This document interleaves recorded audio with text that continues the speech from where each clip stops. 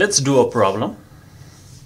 Let's find a polynomial f of x such that its degree is 5 and it has roots of multiplicity 2 at x equals to 3. That means x equals to 3, this root repeats twice, 2 times. This root x equals to 1 also repeats for 2 times, and x equals to -3 is a root just for 1 time. And the graph of this polynomial function should pass through y-intercept 0, 9.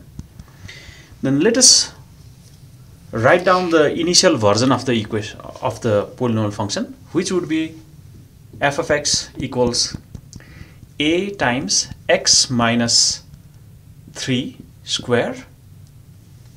Since x equals to 3 is a root of the given polynomial function, so x equals to 3 means simply x minus 3 equals 0.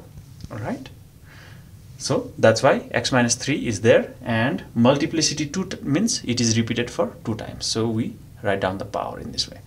Similarly, for x equals to 1, you write x minus 1 equals 0, and its multiplicity is also 2, so we go for x minus 1 whole square. And finally, x equals -3 means x plus 3. Okay, so whenever you add plus 3 to both sides, then the right hand side would be 0. So that would be x plus 3. So this is our polynomial function. Okay, the only thing that we need to do now is to find the value of a such that it passes through the point 0, 9. Now, if this polynomial function passes through this point 0, 9, certainly if we plug in 0 for all of the x, then we'll be finding in this way f of 0 equals a 0 minus 3 whole square is -3 square, 0 minus 1 is -1 square, and x plus 3 means 0 plus 3, which is simply 3.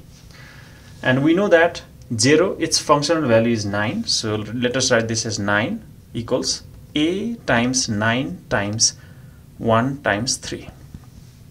Then we can write this as, let us divide both sides by 9 times 1 times 3, so that would be a equals to 9 divided by 9 times 3. So 9 and 9 cancels out, so therefore a equals to 1/3. Thus our polynomial function is f of x equals 1/3 of x minus 3 whole square, x minus 1 whole square, and x plus 3. So that's our polynomial function.